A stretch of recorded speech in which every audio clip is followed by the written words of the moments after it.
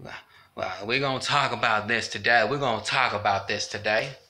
I don't know. I just felt like talking today. I just feel like talking today. So we're gonna be getting into this discussion because it's probably going to relate to a lot of people, probably in the body of Christ, about leading people to Christ, and leading people to Christ in hopes of marrying them. I know I tried this too. I tried this too. I tried this too. I tried to, talk. Well, it didn't end. It didn't go as well as planned. But in the end, it didn't. That's why I'm still single. But as far as that, I know that the Lord has somebody for me. But we're going to be getting into this discussion about, like, you have a certain individual that you're crushing on, and you want them to be your husband or you want them to be your wife. Here's how I know that it's going to fail. Even if you were successful, it would still fail. Here's why. No matter how much, even if this person, you have this feeling for this person for quite some time and you just want to, put the ring on it and stuff like that.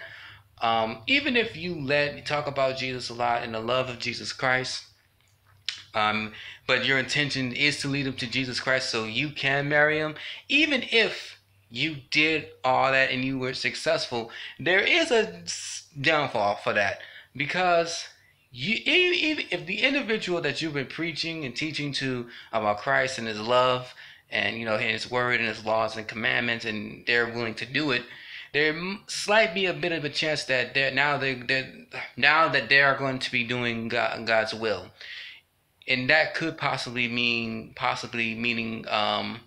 marrying somebody else. There is a slight bit of a chance for that. I'm not saying that they're in the end that they're not gonna be your husband or their husband or wife if that's the individual choice. But also, I think that even if you were to lead them to Christ, I think there is some type of idolatry and pride. If your intentions was like that. Yeah. Uh. So yeah. So if your intention, to my brothers and sisters in the Christ, or just any person in particular, if you're planning to lead them to Christ Jesus Christ, to lead them to Jesus Christ, so there's a hope of a chance that you might marry them. Remember, God's plan is bigger than your plans. Okay.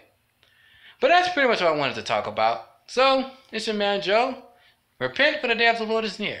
Please make Jesus Christ your personal Savior today. Please be washed by the blood of Jesus Christ and be baptized in the Holy Spirit and fire. Prepare for the rapture. Prepare for Jesus Christ's coming. Prepare for the wedding supper of the Lamb. Prepare for the 7-year tribulation. And prepare for the great white throne judgment. Alright, so it's your man Joe. See you guys in another video or so, okay? Alright.